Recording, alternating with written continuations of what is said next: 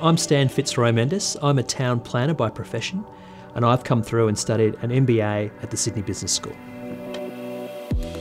Having not studied for a long time, I was looking for an MBA program that would be very welcoming and that was friendly and approachable. I wanted to come to a place where I felt comfortable.